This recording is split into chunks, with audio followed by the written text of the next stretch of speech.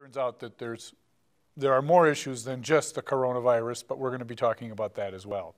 But before we get to the introduction of our panel members, I want to bring to your attention a historical moment.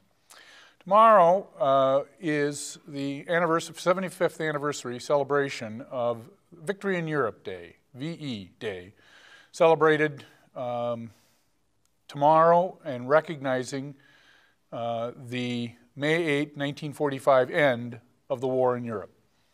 We still have with us veterans who fought in that conflict, and we have children and grandchildren of those veterans who remember the stories and have heard of the bravery and efforts of all of those who fought in that conflict.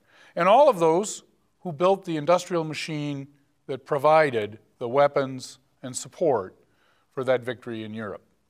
We're grateful for everything they've done, and tomorrow when you're enjoying a nice day in Minnesota and we're working on our serious problems and challenges, we may want to think about some of those serious problems and challenges that were faced in that war now over 75 years ago. Victor Davis Hansen wrote a book a couple of years ago which he called The Second World Wars. It's interesting, it wasn't a typographical error because, as he points out, there were conflicts not only in Europe, but in Southeast Asia, in the Pacific Ocean, and around the world.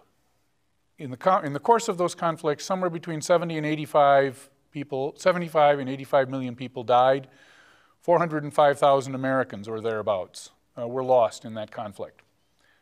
We enjoy today the fruits of the liberty that was won in that battle, not only in this country, but across Europe and around the world. We owe a great debt of thanks to all of those who fought and supported that effort.